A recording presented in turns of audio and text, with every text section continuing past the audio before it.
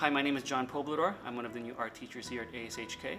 I'm originally from the Philippines, and when I was 13 years old, my family and I moved to Singapore, and from there I finished high school in the United States, where I received my 2 degrees in fine arts before going into teaching. So I've been teaching now for about 12 years, and 6 years of that was in Guangzhou, and so that's where I was before coming here to Hong Kong.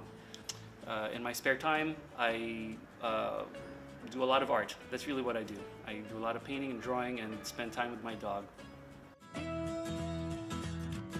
So I was originally told to bring an example of my artwork, but I thought I'd bring this book instead, which is Gardner's Art Through the Ages, which is a book about art history.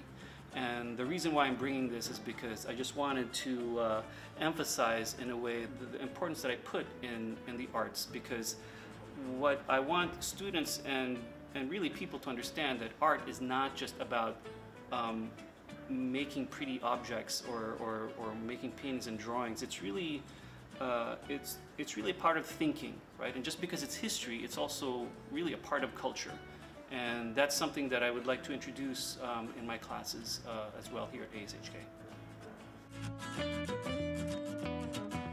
One of the things that excite me about coming here to ASHK is the opportunity to be teaching younger students again, because they have a very different kind of energy compared to high school students. I've been teaching high school for quite a while now, and I miss the enthusiasm of younger students, and also you know, like I said, the excitement that they bring into the classroom, which I'm absolutely looking forward to.